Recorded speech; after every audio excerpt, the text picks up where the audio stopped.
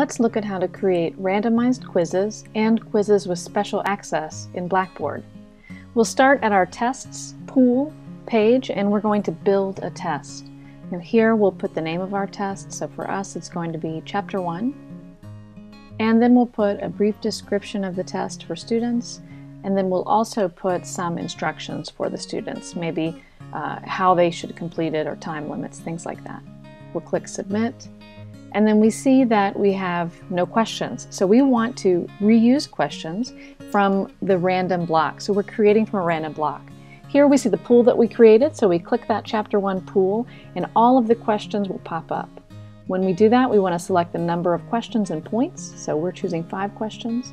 And then we've created that. So when we want to insert it, we'll go to that Assignments and Insert, and we're going to select that Chapter 1 test because we've already created it, and click Submit. And we can add any additional information.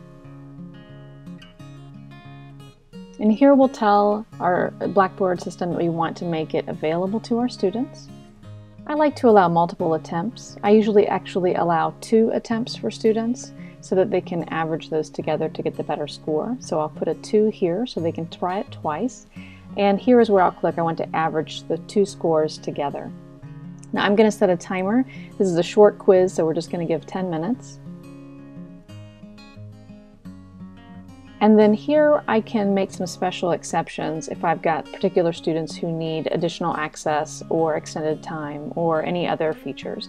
So a list of my students will pop up, and I can go ahead and search students by their name, and I can just input the student's last name here and click Go, and that will generate that list for me. The students will pop up, and I'll click on that individual student's name, and it's going to bring me back to this. So here I can change the number of attempts they get, I can change the time if they have extended time, and I can change that availability for the student as well.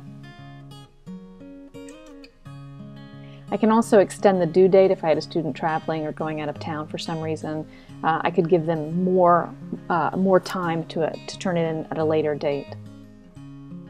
Here at the bottom, I can click when I want them to get their feedback. So I want students to just view it one time or after the due date. Since they can take it more than once, I want them to see the results after the due date, and then they can see all of the answers after they can't take it anymore. I could have them see one question at a time, but I don't mind if they see it all at once. But I do go ahead and randomize the questions so that it's different each time. Now I've got a test.